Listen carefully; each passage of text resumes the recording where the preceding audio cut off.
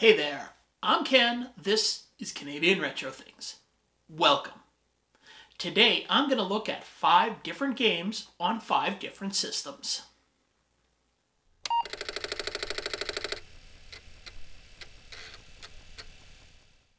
Yes, you heard me correct. 5 different games on 5 different systems. But here's the rub. They're all the same title, released by the same company. I'm talking about the Eliminator by Adventure International. Yes, that Adventure International, the one started by Scott and Lexi Adams. Adventure International actually released a lot of really good video games, other than those text adventures they were so well known for. Now these games are not completely different from each other. There are some common elements across the games. But I hear you asking, how different are they? I guess you're just going to have to watch the video to find out. Now, why did they do this? That I don't have an answer for. Perhaps they did it to maybe kind of stop some of that schoolyard fighting over who's got the best copy of the game on their system. Or maybe they were just well ahead of their time with a gotta collect them all attitude towards this game. Before we get into the games themselves, I want to talk about another interesting thing about this game. As I said, it was released on 5 different systems. But if you look it up on the internet as a general search, of course, Wikipedia comes up, so we click on that. And it shows it as being released on 3 systems. The TRS-80 in 1981, and by TRS-80 they mean the Model 1 or 3, just like where the text adventures you know so well were originally developed. The Apple II version was also released in 1981, and the Atari 8-bit version was released in 1982. But where are the other 2 versions? Could it be that the internet is wrong or incomplete? I'm sure it's just Wikipedia. Let's look elsewhere. Now we're on the TRS-80.org site. This site is more in-depth on the Model 1.3 version, but it also shows that it was only released on the Model 1.3, the Apple II, and the Atari 8-bit. That's very strange. The very foundation of my life is falling apart finding out that the internet can be wrong. Luckily, I know the other 2 systems it was released on and can search for them directly. Over on myabandonware.com, there's some information about the Commodore 64 version. Although, interesting that this site only has it as available for the Apple II and the Atari 8-bit and the C64. Again, this is only 3 systems, but we do know of a 4th already, so let's find out what the 5th is. And finally we find the 5th and final version on a game site dedicated to the Tandy color computer. This site is by L. Curtis Boyle, so now we have all the pieces of the puzzle. Let's look at the games in approximate order of when they were released. The first one I'm looking at is the TRS-80 Model 1 and 3 version by Wayne Westmoreland and Terry Gilman. It was released in 1981. As you can see, it's very much like Defender. As a matter of fact, originally it was called Space Defender and even had a rolling landscape at the bottom. Fearing legal reprisal, it was changed. The title became the Eliminator, and the rolling landscape was replaced with a series of towers for the humans to stand on. This did not stop Williams Electronics from threatening a lawsuit against the game. The settlement came down in the form of the game becoming the official Defender version for the Model 1 and 3.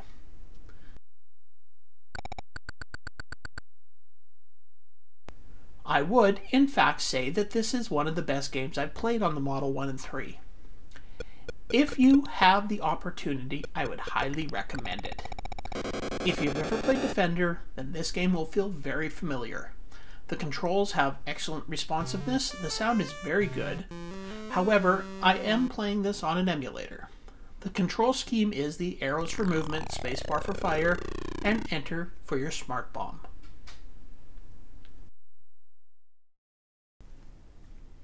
Here we find ourselves playing the Apple II version, also from 1981, written by John Anderson. This one has an excellent splash screen. Getting into the game, you can see that it varies greatly from the previous version.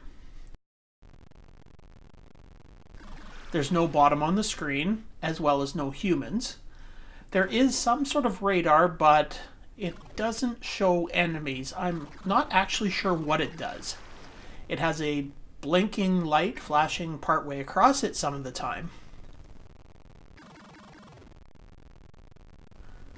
Above that, there's a bar that I thought was a timer, but nothing happens when it fills up.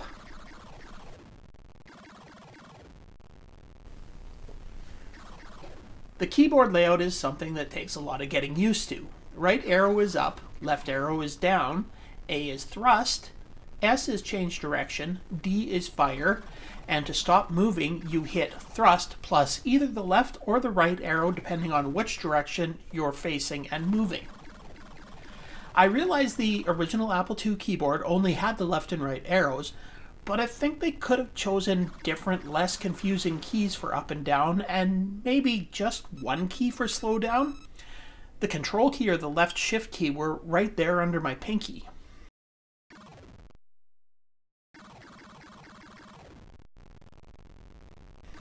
I played a bunch of times, but never figured out what I was doing other than trying very unsuccessfully not to die.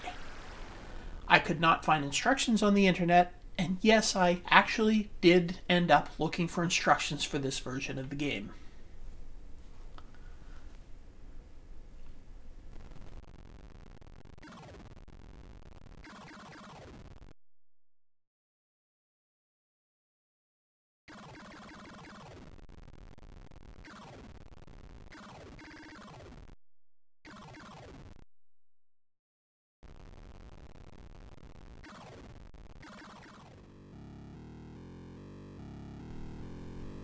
Now it's time to look at the Atari 8-bit version. This one was written by Steve Coleman and released in 1982. This version is the first time in these games we see the mechanic of the ship tilting up and down so that you can destroy things above and below you, especially the buildings on the ground, much like Scramble.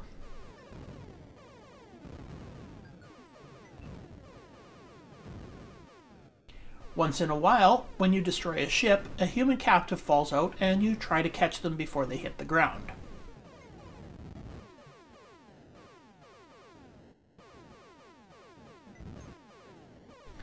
This version also includes the top of the screen, which does remind me of Yar's Revenge, that continually grows, giving you a smaller playing field.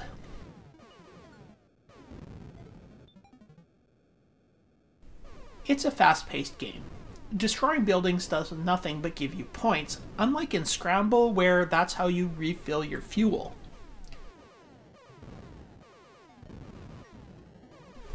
You have a timer that once it reaches the end, the top of the play area resets to the top of the screen. All in all, a good pick up and play for a little bit type of game. The sound is good, good explosions. My one complaint is that the ships are a little small and hard to shoot.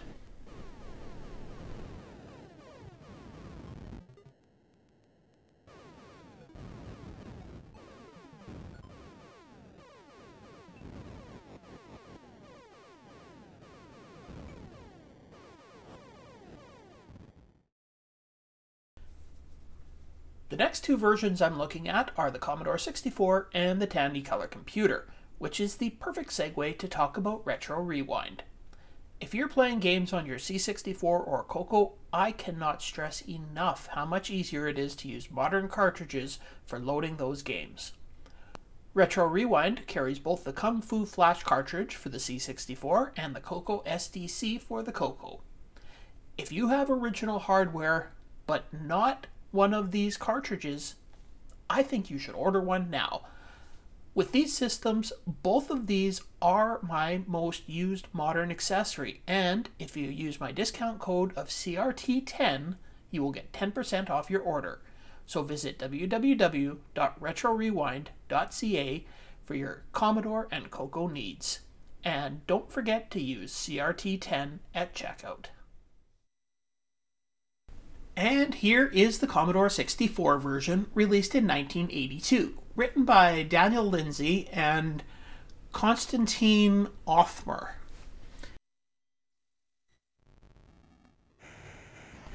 Here we return to more of a Defender style setup with the radar at the top of the screen. With a long press of the fire button, you drop a bomb. Your goal in this game seems to be to destroy the buildings along the ground where the bad guys spawn from. This version lacks any people to save. This version has good sound as well. I would say on par with the Atari version. It's a decent Defender clone that differs itself with the bomb dropping on the buildings. It's not one of the top games like this for the C64 that I've seen, but I would put it somewhere in the middle of the pack.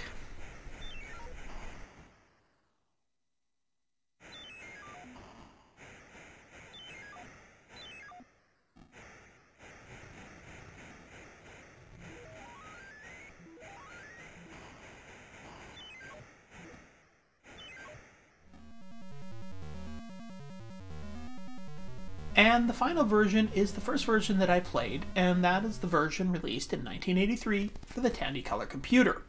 It was written by Britt Monk. This version definitely has a few problems. As you may notice, the sound is not great. I know the color computer is lacking a dedicated sound chip, but it is capable of much better than this. And you probably noticed it doesn't run as smooth as the other versions. This does, however, have some similarities with the Atari version in that your ship tilts, a mechanic that I quite like and that was not used in a whole lot of games. You also have human hostages that will fall out of some of the ships when you destroy them. Unlike the Atari version, you can see which ships may potentially drop a person, as they are large enough to have a window on the side with the person in it. Blowing up buildings does replenish your status bar on the top of the screen. However, I never lived long enough for one of the bars to hit empty to see what happens. As it looks like more than one, I would guess that maybe they're fuel and ammo.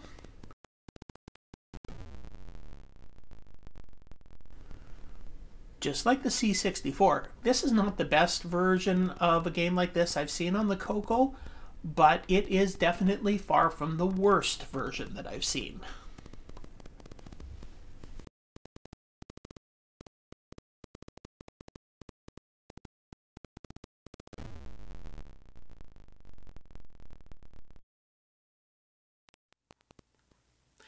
There we have it, 5 different games on 5 different systems that are actually the same game by the same company.